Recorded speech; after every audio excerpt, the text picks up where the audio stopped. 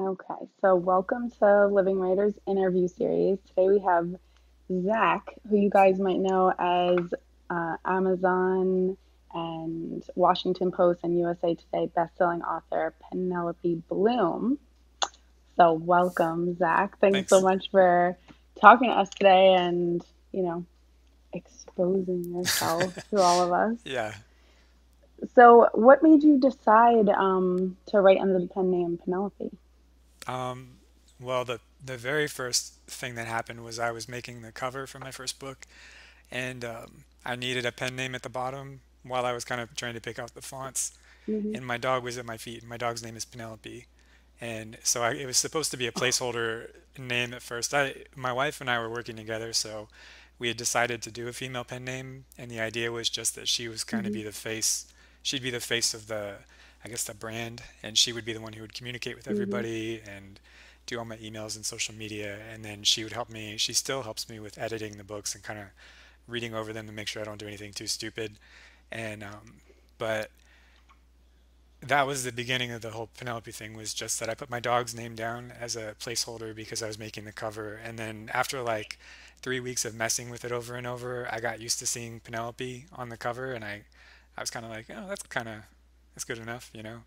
It's hard to really know what Yeah. makes a good pen name anyway, so I figured what's better than your own dog's name. So, do you guys still, well, I guess, so you're doing the writing. It's just Hmm. you, and then she's doing some other, Yeah, just, is she just the face or? she's well, so I've never really actually never at all put her face out anywhere. So I didn't want it to be a literal Hmm. face. I just Right. I kind of well, so when I got to backtrack slightly. So like when I first started, I was a Catholic high school teacher, and I had a Oh. lot of concerns about privacy for kind of obvious reasons Mm-hmm. there.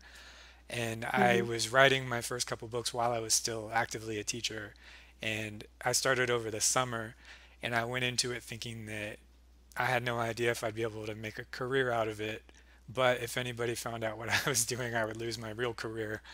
And so my Oh, wife yeah. kind of, we talked about it, and then she said that, we should just kind of make it as anonymous as we can. And then I kind of asked around for some people's advice about male pen name, female pen name, and the Hmm. consensus was kind of that there's this weird, it's almost like an expectation if you're a male writer in romance to be Hmm. almost like the characters you write. And that's not, I'm just kind of like Hmm. a nerd, I'm definitely not the lumberjack type or anything like that. So Hmm. the option of kind of like putting myself in the spotlight in that way and trying to market myself as this macho manly man just wasn't really a choice. So I ended up deciding to Right. go as anonymous as I could. And then because my wife was going to be the one managing all my interactions and everything, and I was just going to write the books, we Hmm. felt okay doing the female thing. And then Hmm. about like 2 or 3 years into it, we have little kids, and they got older, and she transitioned into being more the stay-at-home mom, and kind of the responsibilities there kind of escalated. Hmm. And so she's kind of eased off of helping me with all of that stuff, which I don't do a great job of it on my own anyway. So now it's almost like I just sort of engage here and there, but so now it's just kind of one of those things that it started out one way, and there was never really a great way to sort of transition out of being Penelope Bloom. So I just kind of Yeah, go with it at this point. absolutely. Yeah, I mean, I feel like it's so hard for, especially that genre of writing, to be authentic with your writing and also like have your real self out there. Yeah, But exactly. you've written like both perspectives, all right? I think I was Hmm. seeing in like in Ruthless Love that it's like back and forth like a man and woman's Yeah, all of my perspective. books, the dual perspective, which Oh, okay, I think like okay. 95% of people do that. That was one other, I think Hmm. it's kind of interesting because I think a criticism, if someone was kind of watching this and thinking, oh, that's so deceptive, trying to put yourself out there as a woman and represent a woman's thoughts as a man. Hmm. But to me, it's kind of everybody doing this is writing both the male and female perspective, and so we're both trying to Yeah. get in the other head, the other side's head, and some people are probably better at getting in somebody else's head than their own gender's head anyway. And Hmm. then I think kind of bringing a different perspective to it is interesting. It makes for more interesting characters. And I Yeah. kind of think if you go into it expecting a man to be writing it, it changes the way you read it too. And I always want Hmm. people to just read my books as a blank slate versus coming in and thinking, oh, this was written by a man. Let's see what he does, you know? So I kind of, Hmm. I still, if I had to change how I did it going back, I think I still probably would stick with the way I've done things. Yeah, absolutely. So, do you find it easier to write for a male character or a female character? That's a good question. Um, I think in some ways it's actually easier for me to write the woman's perspective because I Hmm. can kind of do it almost in the sense of I can I can identify the things to me as a man that would make a woman attractive or appealing, where it's Hmm. almost a little more like it's more difficult for me to try to identify what makes the man appealing for my female readers. So it's kind of, Oh, I okay. some of the stuff I think this just makes him seem like a jerk, or like I wouldn't like this guy, but I have to kind of accept what I've read and then kind of the notes I take. And Right. so I'm sometimes it feels a lot harder for me to write the guy. And I think there's some parts of it, when I'm describing the woman from the guy's perspective, I can make that maybe a little more genuine. But Hmm. when I'm trying to be the guy and then embody the things that I think will make him appealing to readers, that part actually feels harder to me as a man. And then when I Hmm. read, kind of funny, when I read romance, I usually find the women are a lot. It almost seems like they struggle more with the female character, and then they get the guy more right. So I think it's kind of it goes both ways. It's Interesting. yeah, which the goal isn't to make the woman desirable necessarily. So that's also that I'm not the target audience when I'm reading it. Hmm. Yeah, I've even heard a lot of female romance authors say that they get a lot of criticism for who their female character is, and they say like, and that character is themselves. So then Yeah, they have yeah, to take all that criticism, and they're like, well, yeah, if you don't like my character, then I guess you don't like me yeah, either. exactly. Yeah, I So at can't write least you get to stay myself. away from that. Yeah, if I wrote if I wrote myself as one of my characters, that would probably not sell too well. Oh my gosh. So so you were a Catholic school teacher. So what gave you guys the idea to start writing books like this? Did Um, you have any like training in writing, any Jeez. background? Yeah, so in college, I had a double minor in creative writing and English, and then I majored in psychology. But I kind of, in the Oh back of wow. my mind, I always wanted to write. But I wanted to Mm, write fantasy books, and, typical guy, nerdy guy, I want fantasy, sci-fi. And so mm-hmm, while I was teaching, that was kind of in the back of my mind. And I'd been teaching for like 2 or 3 years, and I always sort of chipped at this fantasy book in my spare time and would write like 100 pages, and I would reread the first couple sentences and try to imagine it from an editor's perspective and then hate it and delete it and start over the whole thing. mm-hmm, And I never got anywhere mm-hmm, because I was so personally invested in making it perfect. And mm-hmm, in the meantime, my older brother was actually writing romance, and he was doing like erotica, short erotica stories at the time. And he had told me about them, and I always kind of joked with, with my wife and with him, and kind of saying, mm-hmm. like he's basically writing porno books, and I thought it was funny, and I thought that wasn't Yeah. really something that would appeal to me. And Mm-hmm, then we found out it was like my going into my fourth year of teaching, we were going to have my second daughter, and it just kind of became obvious that I needed to find a way to make money outside teaching. And I was mm-hmm, looking at writing, and then I was looking at how can I even figure out self-publishing. And the original goal was that I would kind of figure out self-publishing with what looked to be kind of the biggest thing in self-publishing, which was romance. And then I was hoping that I would take that mm-hmm, knowledge and sort of transition it to fantasy. And so I got my wife on board because I was like, I'm not a big romance reader. I've obviously watched a bunch of romance movies with her and read books and stuff, but it wasn't really my thing that I devour like I would fantasy or sci-fi. And so I started out with her, and then I met a beta reader early on too, who really helped me. Just sort of, she became my editor, and she helps me too. Just if I'm doing something that's stupid or that just really doesn't fit in the genre, she's kind of like, "What are you doing? Like that's not right. You got to fix mm-hmm, this." And so it started out as kind of like a challenge, I guess, to figure out self-publishing, but with this genre that I wasn't comfortable with. And then as I got going, though, I sort of found myself liking it. It mm-hmm, was it was more fun for me to write because I didn't feel so terrified of I hadn't spent my whole life thinking of the perfect story that I wanted to write in this genre. So I was able to be Mm-hmm. a little more free and loose with it. And then I found it really satisfying to just be able to get books out and kind of come up with an idea, tell a story, and then kind of along the way there'd be things that I was really happy with and things that I wanted to work on.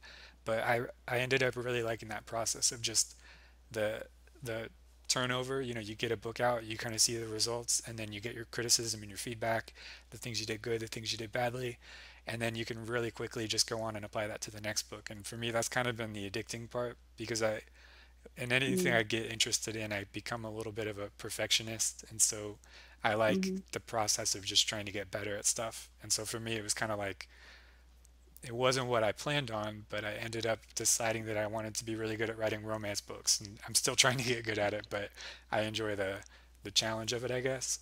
So it kind of fell into it by Yeah. accident, but I've come to really like it in the process. So what was the first one that like got traction that you decided like, okay, I'm getting some It was my success with first this? one actually when I Oh, started really? Penelope Bloom. Yeah, it was called His. It was a mafia romance, and it ranking wise it hit like 200 something. And I don't Mm-hmm. remember the exact numbers, but I remember money wise, just kind of we were looking at it, and I thought, if I could do this full time instead of trying to squeeze it in every spare moment I have, I mean, I had kids taking quizzes, and I was kind of like typing up my story on my little iPad on the podium while they were doing quizzes. And Oh, so I wow. was thinking how much more I could get done if I had more time. And looking back, it's kind of terrifying that I made the decision, but at the time, it felt like an obvious decision. And I told my principal I was putting in my notice, and which Wow. was kind of crazy because my wife wasn't working at the time. So we had two kids and a house, so I quit based on Yeah. that one book, and then the next three didn't do as well. So that was kind of scary, but it was Mm-hmm. yeah, 4 books. My first 4 books kind of did okay, and then it was my fifth book that it ended up going like top 50, and then that was a lot more security for me that I was kind of able to take a Mm-hmm. breath and be like, okay, maybe this wasn't a horrible choice, and then kind of go from there. So how long was it, like that span between the first successful one and the second successful one that I you like was hung in there? I was doing a book every month, so it was 4 weeks per book, and then just that would have been, yeah, it was like I think October was around the time I released the first book, and then that first successful one was like December or something like that. And so Mm-hmm. it chronologically it wasn't super long. It felt really long to me because it was a downward trajectory in terms of how the books were performing. So it was kind of like book one Yeah. did a lot better than I thought it would. Book two was kind of like acceptable, but a little worrying. And then book three Mm-hmm. was kind of unsustainably bad.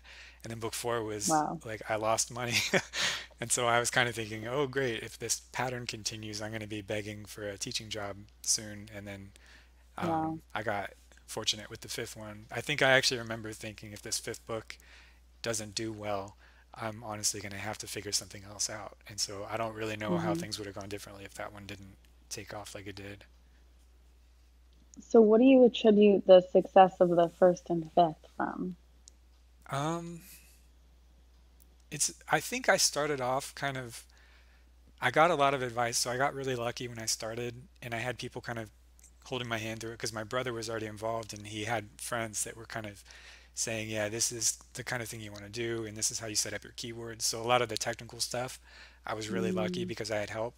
But there's Mm-hmm. there's sort of this aspect of publishing where you want to believe the only thing that matters is the book because obviously Mm-hmm. as a self-published author, you have to kind of get your hands dirty and everything in the marketing side.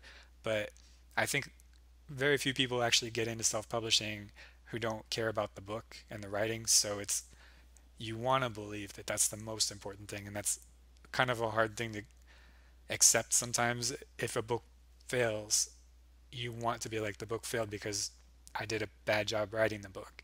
But sometimes the book, I think, fails because you didn't package it well, like with the title and the cover and the blurb, or you kind of Mm-hmm. didn't time all your marketing correctly. And so for me, I think the first book, I was kind of fast and loose with my cover design, and I did something a little out there that at the time everybody who was trying to help me was like, what are you doing? Like I did the title, it was like vertical on the side and it took up like half of the cover and it just said his in big red letters. And it Mm-hmm. didn't really look like covers that were out at the time, but I thought it Mm-hmm. looked cool. So I was a little Mm-hmm. stubborn and I thought, I think this looks cool. I'm going to go with it. And that one did well. And then the second one, I did mine in the same kind of format and it did okay. And I've learned now that Mm-hmm. book twos don't usually do as well as a book one. It's kind of like if Mm-hmm. book two does well, it feeds success into book one. So it's kind of deceptive too. Like if you were Mm-hmm. comparing like a pie chart, you have book one and then book two and then three and four. But what's really happening is book four might be all the way down here, but it made book one do this, and then it made book two do this, and book three. So Mm-hmm. you can kind of take those little slices and stack them on book four. But I didn't really see it that way. So I think in some ways they Mm-hmm. weren't failing as badly as I thought they were. And then the other part of it was just that I started getting a little, I went in the wrong direction for a little bit in terms of getting away from trying to stand out, and I started moving toward trying to fit in with the design and the cover and the blurbs. And so as I was losing Mm-hmm. confidence, I was starting to look more at what other people were doing and trying to think, okay, well, how can I change what I'm doing to be more like that and more like that? And then Mm-hmm. the fifth book was when I kind of broke out of that and I tried to do something. It wasn't dramatically different, but I did a couple of little things that I think helped me kind of stand out a little more. And so you Yeah. never know though. That's one of the other frustrating things is the best thing you can do is kind of make a educated guess about why one book did well and one didn't. But at the end of the day, Mm-hmm. there's so many other factors, including just when you release. Like for all you know, a book you release in February could flop that would have gone crazy in September. There's just no way to really know. So sometimes you just kind of Yeah. have to gently accept your theory and then move on, but not hold it like it's gospel. Absolutely. I guess that's what's good about churning books out is you can, get an idea of like what Yeah. is going to work or not. Hmm. So, so what's been your writing process? I know a lot of people they have an idea and then they plot out the whole thing or they outline it or they use certain plot methods. How do you go about your books? I've tried both. I think in broad terms you could be a plotter or pantser, like writing by the seam of your pants. And I started out plotting a lot because I read probably still I think a really helpful book was it was called Story Engineering by Larry Brooks, Hmm. and he comes from a screenwriting background, and so he broke it down into basically like four chunks, and there's like a blueprint in there for just the effective times to do certain things within a story that they kind of resonated with me. And he has like a free blog too where he kind of broke down like The Martian, and he was just Mm, showing how if you look at a lot of successful stories, they have these kind of benchmark moments that come at predictable times, and that was kind of what I really wanted coming into writing. I thought, there's got to be somebody who's looked at this and said, like, what is the most satisfying way to tell a story? And there's got to be some universal similarities from successful story to successful story. And I think he did a really good job mm-hmm, of kind of giving me that. So I started off outlining based on those points, and I was hmm. very strictly doing it too, like by word count. So it was like at Yeah. 16,000 words, I need to kind of start having this happen. And you try to roughly hit it. And I probably did like three books like that. And then I tried to do maybe the next five or six like that. And I've gradually figured out that I can plot maybe like the first 15% of my book. But past that, I Hmm. start to kind of veer away. And then if you deviate from your plot at 15%, chances are you're going to ruin everything that came after it. So it's kind of like it feels really frustrating when you pour 3 or 4 days into making this super detailed plot, and then 2 days into writing, you look at it and you're like, oh, if he does this, it's going to change everything. And then you realize though in the moment in the story, you maybe got a better feeling for the character, and you think, well, he's going to do this, so it is what it is, Hmm. and then you just kind of go from there. And so now I mainly, in terms of just how I plan out a story, I like to think about the way they're going to meet and then the reason that they can't be together. And I think those are kind of like the launching blocks, I guess, for the story. And then past that, you just Hmm. sort of have to make choices along the way for, as things present themselves that are problems, or how are they going to overcome this. But I think as long as you have those two fundamental things for the way I write, at least, it's kind of like I can figure it out in the middle.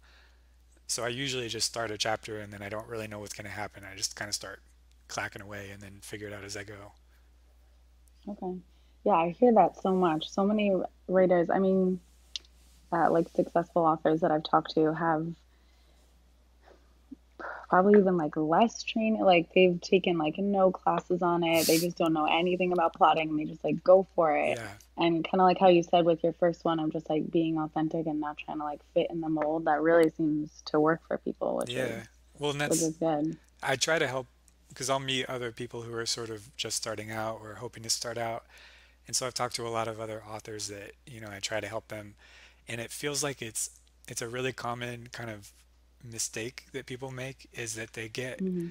and it might just be a lack of confidence. I think when people aren't super confident in their own ideas or their own ability to kind of, I don't know, express what they're feeling in their cover or the words or whatever, is that they pick somebody or some group of authors and then they just sort of, and it sounds a little mean, but it's like they go and like they'll pull it up in multiple windows when they're making the cover, and then they're trying to grab parts of it and make it just different enough that it's their own, and they're not trying to do it maliciously, but it's like they don't have the Hmm. confidence, or they don't realize that what will help them is if they can just find a way to take a bigger step away from what everybody else is doing. And I think I go too far with that, like in my own covers, because my covers are crazy. um, but it's, I think your covers are good. They're very thanks. clean. They're very like on brand. I like it. Yeah, they're just kind And of you, weird. do you have I thought I was reading some of your blog. Um do you have a background in graphic design, or you just do it? Like I you just know I how to do it, you try learn how I to do spent a it. lot of time trying to figure it out, but I didn't have a Hmm. background in it. It was like the very first book. So my first book ever wasn't on Penelope Bloom. I wrote four books in sci-fi romance before that first Penelope Bloom book, and that Hmm. was where I kind of really got the kinks out. So like I tried to work with a cover designer for my very first book in sci-fi romance, and that Hmm. was, I really didn't enjoy it. It just sort of felt like I had a picture for what I wanted the cover to look like, and a lot of the process was just, it almost felt like somebody else had the hand here and I was grabbing their hand and trying to make them draw it. And then it was kind of, it made me think, well, why don't I just figure out how to do it myself? Which, that's a little bit of Absolutely. a problem I have, is that I have trouble delegating. So I Hmm. probably would get a lot more done if I was better at letting other people do things for me. But I've gradually Hmm. sort of, I started off having more help even with my wife, and then I've kind of slowly absorbed all the control, and now it feels like I'm the only person doing any of it, but it's my own fault. Hmm. I have trouble delegating, I guess. Delegating, yeah. Yeah, but it was a Well, if lot it of work. works, it works. Yeah. Yeah, The I worst would part, think I think, so. in So how learning to much? do the covers was the typography. And it's kind of something that you take a little for granted when you're not, if you've never tried to make one. But, if you Hmm. just look at a romance cover, a typical one, it's a guy and then there's some text. And you don't realize until you go to make your own, if you pick one of the fonts that comes with Photoshop or something, it looks terrible right away. And you can't really tell Hmm. why. You kind of look at it and you're like, that doesn't look right. And then the other problem is you have to teach your eye almost to recognize what looks right with a romance font. So not just a font Hmm. that looks good in general, like Helvetica or something is a font that people use in design and billboards for McDonald's, and it looks fine there. But if you put Helvetica on a romance cover, it's just like a little too dry and stale. So there's like all these kind of Hmm. minute little things, and then there's also the blending of different fonts. So you find a really good font for your title, but then you've got to find a font that kind of looks like it fits, even though it's not the same font, but it looks like it fits for the subtitle. So that to me was definitely the biggest learning curve, and I still struggle with that. But the other stuff isn't maybe as bad as you would think. So, how long do you end up spending on writing every day, and then how long do you spend on all the other responsibilities that you have? Um, my goal is to spend 2 hours a day Hmm. writing, like actively writing. I try to break it up in sprints of 20 minutes. So it's like I'll set a timer for 20 minutes, and then I usually do like 3 in the morning. Like I'll go to Panera and eat a bagel or something, and then I write for 20 minutes, and then I take a 5 minute break, and then I do 20 minutes, 5 minute break, and I do that 3 times. And then I come home and kind of just do other stuff Mm-hmm. and procrastinate. And then I try to stop my workday at 3 p.m. And so it's kind of like usually after lunch, maybe around like 1 o'clock, I realize I need to get my other 2 sprints in. And so I wish it was more structured. And I've had periods where I've been pretty structured, but usually I spend somewhere between 1 and 2 hours writing, two if I'm meeting my goal. And then for the other stuff, it's kind of it depends on the time, more like the period of a book I'm in. So like if I'm at the tail end of finishing a book, then my administrative stuff kind of starts to escalate because I've got to set up um, like Facebook ads and Amazon ads and book promos and work on the cover, maybe more if I haven't finished it yet, and then kind of set up my posts for like my newsletter. And just there's all these kind of like little things that come from specifically from publishing the book. And then also after I publish, there's kind of a burst of communication from readers that comes in. So usually I don't really get a bunch of emails from people asking me questions between books. It's like right after I publish a book, I tend to get a bunch of emails, kind of someone found a typo in my book, or somebody wants to know why they can't find the paperback, or they can't get it to download. It's like a tech support Mm. hour of people kind of just bombarding.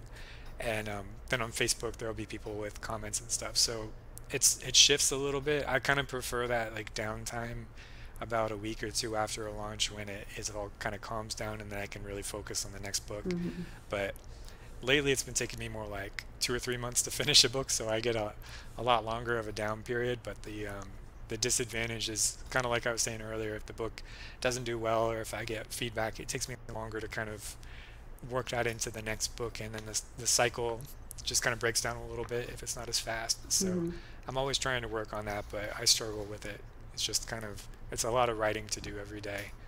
Yeah.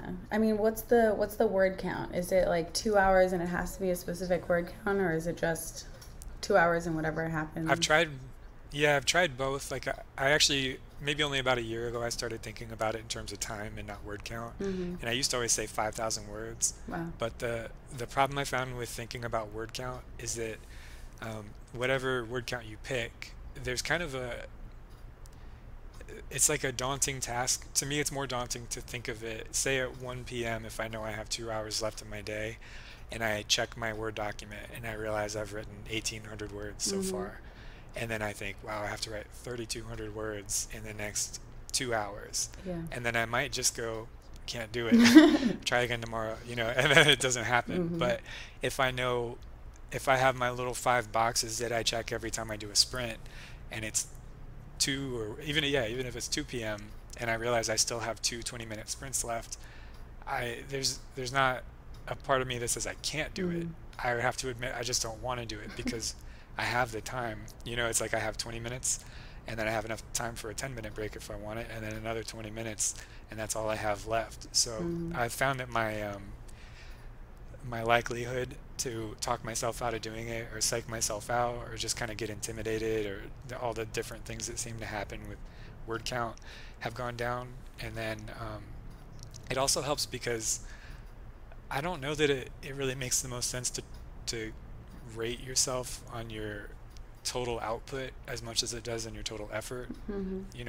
If you want to keep it up long term, and if you don't want to feel miserable every day, like I I'm like the worst boss and the worst employee at the same time. Sometimes, like the boss part of me is like, why didn't you write more? And the employee part of me is like, why do you want me to write so much? And so it's easier if you think of it in terms of time, because then it's like that's doable. Even as Mm-hmm. the employee, I can admit, 2 hours is it's hard. If somebody asks you to go outside and run really fast for 2 hours, you might be like, I'm going to need a little time for Yeah. that. And that's kind of how it works. It's really hard to just sprint for 2 hours, and that's why Mm-hmm. you think of them as sprints, because you kind of got to recharge the, Right. the tank a little bit. So I think that's kind of 5,000 words. Most people I know that write still think of it in terms of word count. For me personally, that helps to kind of think of it in terms of time Mm-hmm. instead. And then sometimes I do write less because of it. Like 2 hours usually gets me about 5,000 That's a words, but it lot. could be as little as 3,500. Mm-hmm. Yeah. And you only have to do that if you're actually good about it. You get a book finished if it's 50,000 words in about 3 weeks if you write Mm-hmm. even 4,000 words a day, Yeah. so you don't really need, unless you're really just trying to crank out books. Yeah. Yeah, that's crazy. I can write tops like 2,000 words in 2 hours, but 5,000, that's good. That's Really. talent as far as I'm concerned. I don't know. I think it's like actually a kind of an interesting point about writing faster, I think, is that one thing I've noticed hits me when I start slowing down. I think it's actually a lack of confidence that slows a lot of people down Mm-hmm. more so than it is lack of talent or lack of anything else. Yeah. And so I'll notice when I'm slowing down, I just start, if I actually look at why I'm slowing down, it's because I'm starting to doubt what I've put Mm-hmm. down, or I'll look back on my last two paragraphs and I'll think, those weren't very good, or this conversation is kind of stiff, or this doesn't feel realistic, or he wouldn't say all this. And those are the thoughts for me that try to derail me in the middle of writing. Mm-hmm. And so I think the trick is to find a way to be more confident in what you're Mm-hmm. writing if you can, because when you're confident, it's just kind of comes out, at least in my case, that Mm-hmm. if I'm not doubting what I'm writing, I can write really fast. And then the books where I'm really just not feeling it and I'm worried that people aren't going to like them, those are the ones that take me forever, because I just keep kind of, you get in the mindset that if I'm adding more right now, I'm just screwing it Mm-hmm. up. So why would I, why just sprint for another 10 minutes and continue to screw this scene up Mm-hmm. when I could maybe come back tomorrow or in a few hours and then have a clear head and fix it. But what I find is that if you just shut down that voice and push through it, a lot of times when I go back and reread those moments that I thought in the moment were bad or didn't feel like me, or they kind of like, they weren't as good as I normally try to be, I read them over again and I'm like, oh, that wasn't actually that bad. Mm-hmm. Sometimes I read it and I'm like, oh, that was bad, I should have stopped. But that's always easier to fix after the fact, and then you can kind of just handle it when you have more energy Okay. later. So you do overall, you think it's better to just keep going with it and not second guess yourself? Yeah, and one little thing I do too is I put asterisks if I'm ever just like, this is bad. There's no maybe about it. Like, this whole scene was bad, or this whole conversation, or even just this line, or like sometimes it's something dumb. I don't know how to describe him getting out of the chair and going to the door, and I've spent 20 seconds kind of going, he walked, or he shuffled, and then I just put asterisks and I put get him to the Mm-hmm. door, and then when I finish the whole story, or if I'm just kind of, if I need a break, I can search for asterisks, and then it's kind of like writing is a series of problem solving. So as these little things come up, I can go back and find them. And sometimes, if you step away from a problem and come back, it seems super Mm-hmm. simple. And so I've found that a lot of times those are way easier to solve if you just move right past them instead of letting yourself get stuck and feeling like you have to fix it before you can move Yeah, on. that's good advice. So, so what other writing tips would you have for our writers? I guess one would be, so like whether you're writing romance or anything Mm-hmm. else, and it's kind of been interesting for me because I know I'm writing romance, which wasn't my, as a reader, my genre of, as it's not the thing I grew up Mm-hmm. reading, and it's not necessarily if I go to the bookstore now, I kind of will, like wander over to the romance books and pick You one see up your because it's competition? become like an interest to me. Mm-hmm. Yeah, and just kind of, I like seeing what other people are doing, and you can get a good idea here and there. But before that, before I got kind of neck deep in all of it, it just wasn't my thing. And so what it let me do though when I first started is it let me be objective about what it felt like the market wanted versus what I wanted to give the market. Mm-hmm. And I can kind of compare that to with what it would feel like, for example, if I was trying to write a fantasy book, which I've tried.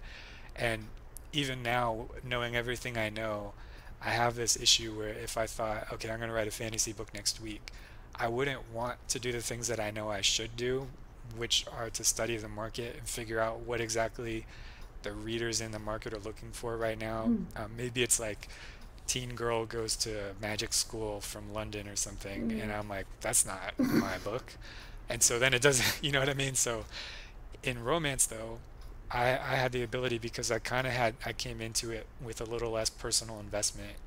I was able to kind of look at it and say, all right, if people want a book about a single dad, then sure, that's just as much of a challenge for me to write as a book about some kind of like BDSM club or a banana, whatever it happens to be. So it's just kind of like the being a step removed lets me see it more clearly. And so if I was giving advice to anybody, it would be that even if you really do want to succeed, you kind of can't ignore what the market Mm-hmm. wants. It's like being a chef and not taking the order. You can't, unless you're like the best chef in the world, you can't just go into the kitchen and cook what you want to cook and Mm-hmm. then set it down in front of people and hope they're going to like it. Mm-hmm. They might be allergic to seafood and you made the best lobster in the world, but they're like, I can't eat Yeah. this. So as tempting as it is to think I can write exactly what I want and I'm going to be like George R. Martin and everyone's going to devour it, Mm-hmm. if you kind of go in with that mindset, it's basically like playing the lottery. And Mm-hmm. it's kind of not as satisfying to think about having to cater to an audience, but once you do it, I think you can kind of realize if you actually care about the writing and you care about making it good and learning and getting better, it's still just as satisfying. And it's more satisfying because people are enjoying it and reading it. Mm-hmm. And so many people kind of get into it and then nobody ever reads it because they didn't take the time to kind of take the order of the market, Mm-hmm. like if they were the Mm-hmm. chef. And so I think that's probably the most fundamental before you even think about what you're going to write kind of advice I would Mm-hmm. give. And then maybe just a broad thing, kind of generalizing what I was saying before, is that you've got to find a way to not need your book to be Mm-hmm. perfect if you're ever going to publish it. Because if you do what I did in fantasy, you'll never finish the book if it has to be perfect. And you kind Mm-hmm. of have to realize it's never going to be perfect even if you want it to be. And that's what helps me let go, is that I would love for my book to be perfect and I would love for my next book to kind of take readers by storm and then they can't stop talking about it and everybody loves it. But no matter how much effort I put into making my book perfect, it's not going to happen. Mm-hmm. So I'm better off finishing that book, learning from my mistakes, and then applying what I learned to the next book. And so it's kind of like you can spend 15 years making one book as perfect as you can, and it'll be a 62 out of 100 because you've never written a book before and you'll screw up a lot of stuff. Yeah. Or you can spend 15 years writing a book every month, and your first book was a 62, and then you're a 68, and you kind of go back and forth. But after 15 years, you're probably going to be writing a lot of 95s Mm-hmm. out of 100 because you've learned so much. And so you don't have to try to make it what you would have had, you just would have been out of reach Mm-hmm. before. So I think that's kind of my broad advice, and then my maybe about writing, and then about what to write. Mm-hmm. So, would you consider yourself a perfectionist? Like, I know some people are, they're perfectionists, and some people just get things done. So, for the person who's a perfectionist, how do you think they would know when it's time, like when enough is enough? That's it's interesting because I've learned that I'm a perfectionist if I feel personally Mm-hmm. invested in the content of the story, like in fantasy, and then I can let go more when I'm coming at it objectively. So for me, I guess the advice would be that if you find you're being too much of a perfectionist, the first thing I would do is ask, are you actually writing to the market? Like, are you writing for somebody else, or are you writing for yourself? Mm-hmm. And it's kind of almost like a I'm sure there's people who would frown to hear somebody say, what do you mean, are you writing for somebody else? Everything you write should be for yourself. But I think that's a little dishonest for a lot of people because there's very few people I've met that actually would write a book knowing no one's ever going to read it. It's kind of the whole point of telling a story is to get interaction and to have people experience it. Mm-hmm. It's like if you were going to tell a story out loud, would you sit in an empty room and just talk to yourself? And then it sounds kind of crazy, but then people will say, well, I'm only writing this for Mm-hmm. myself. And I don't think that's true. I'm sure there's people out there that that's true, but Mm-hmm. good for them. But if you are writing for other people, then you kind of have to ask yourself, first of all, am I writing this for somebody else?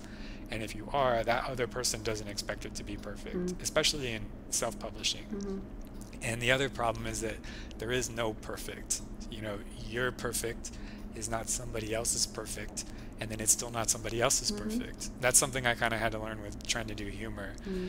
is that, if you go into a room of 100 people and tell a joke, you're probably not going to get all 100 of them to Mm-hmm. laugh, especially if they can't hear each other. Sometimes in a comedy club, everybody laughs because it's kind of like a group experience. Mm-hmm. But if they're all Right. isolated, you're probably going to get like 40 people to laugh, and then the other are just going to be staring at you, and then there's going to be 10 that are pissed off that you made the joke. And it's kind of like a good joke is going to piss off some Mm-hmm. people. It's going to irritate others. It's going to make other people think you're just aggressively not funny. Yeah. And then some people are going to love it. But if you try to make a joke that everybody loves, then the best you're going to get is like a a little breath out their nose, you get like a bunch of. Yeah. So when I was trying to kind of get into writing rom-com, I had to accept that it's not going to be perfect, Mhm. and there's going to be people that are not just won't think I'm funny, but people who are going to be mad that I tried to be funny in the Mhm. way I tried to be funny.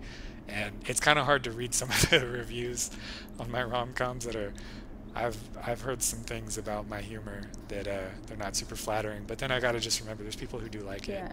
And I try to stick to, if I think it's kind of funny, then that's what I go with. So it's like my guiding pole Mhm. for if I'm making a joke, if it kind of makes me grin, then I'm going to go with it. And Yeah.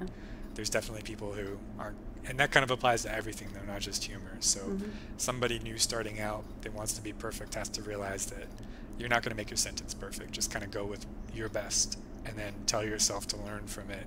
If you get feedback after the fact that tells you it wasn't great or it was horrible or whatever you hear. Yeah, absolutely.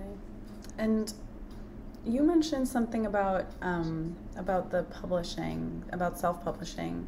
You've done both, I believe, right? Self-publishing and with a publisher. So Hmm. yeah, a question we always Yeah, get from our writers is, what should I do? What's better, self-publishing or to go with a publisher? I think for a lot of people, the truth is that it's a lot harder to get traditionally published, Mm-hmm. obviously, because there's no barrier to self-publishing. So that's not like a pretentious statement. It's just somebody has to look at your book and say, we want this for traditionally published work. For self-publishing, nobody has to approve it at all. So the first kind of question is, do you want that difficulty barrier? The second question is, what kind of time frame are you looking at? Because if you do really want to pursue traditional published material, you're going to have, I think, at least, even if they accepted your book right away, it would be about 6 months before it hits the stores. And then it'd be several more months until you get money, probably. You might get some of it for signing the contract. But so there's time and then there's difficulty, but in general, I think if you're writing romance specifically, and I don't really want to try to give advice outside Mm-hmm. romance because I'm only writing in romance, so I'm not going to pretend to understand what's going on outside of there.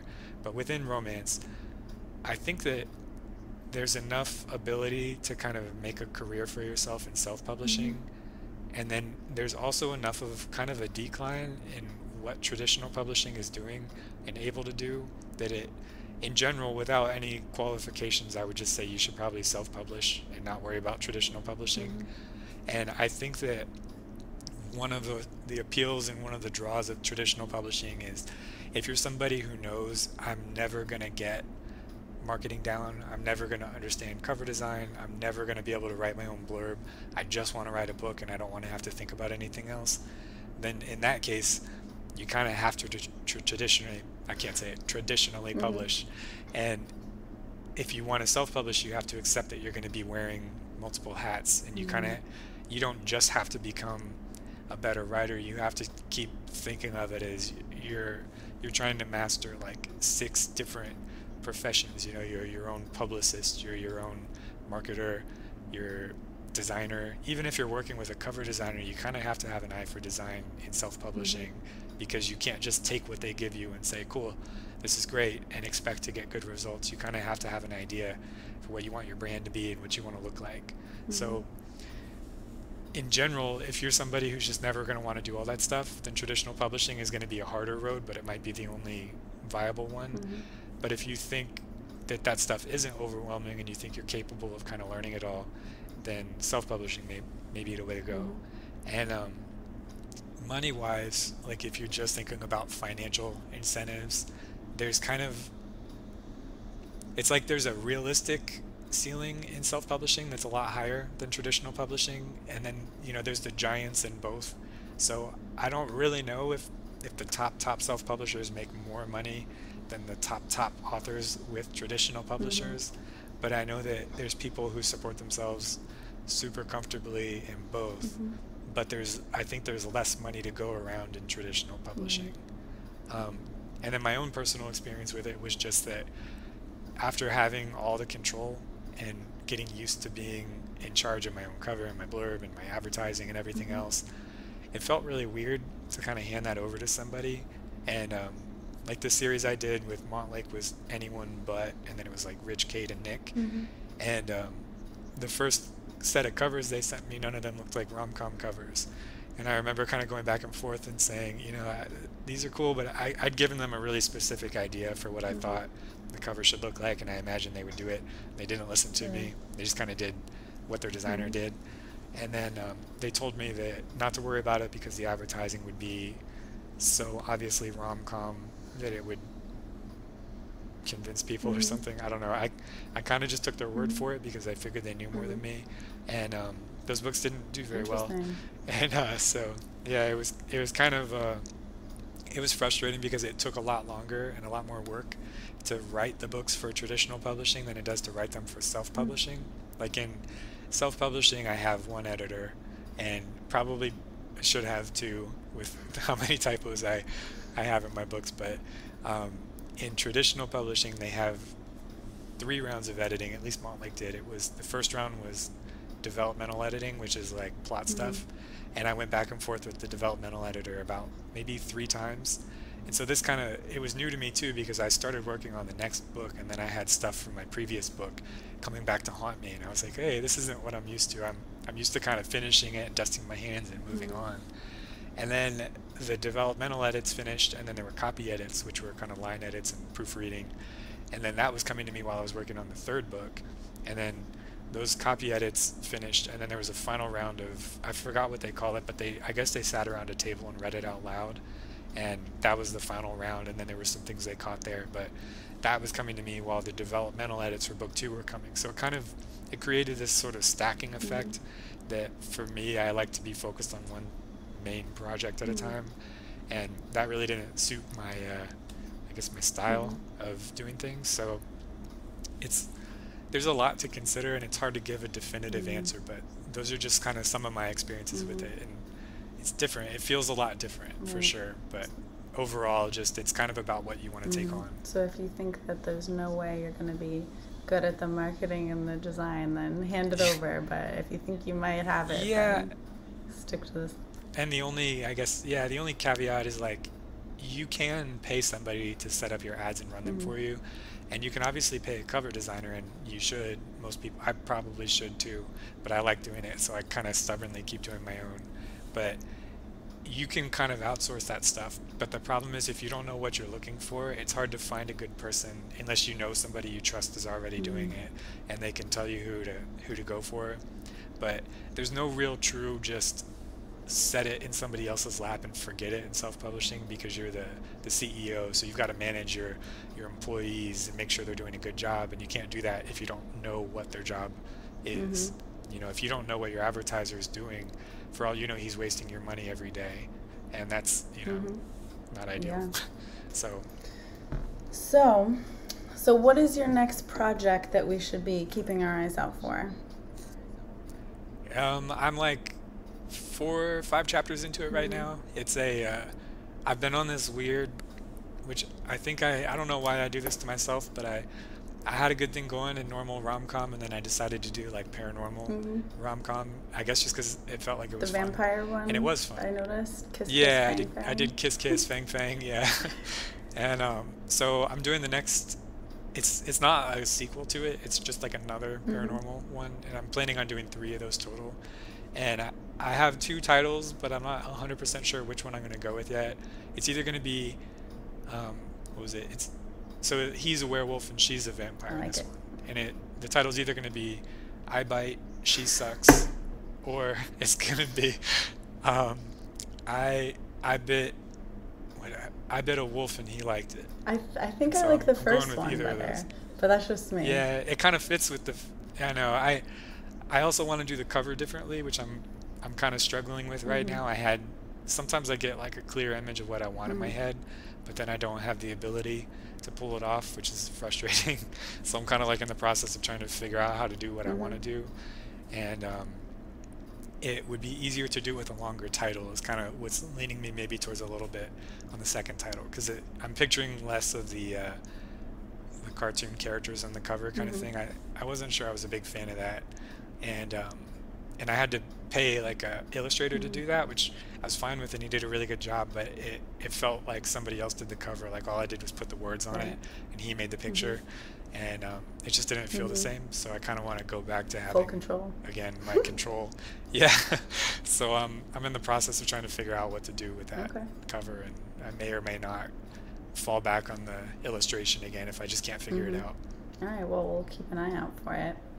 And so our writers can kind of keep up with uh, what you've been doing and what you kind of have a little bit of advice on there as well as updates on your blog, right? hmm Yeah, I post a blog update about when I every time I make a new Mm-hmm. book. So like sometimes every month, and then lately like every 2 or 3 Okay. months. All right. So yeah, we'll put a link there for everybody to check that out. Okay, cool.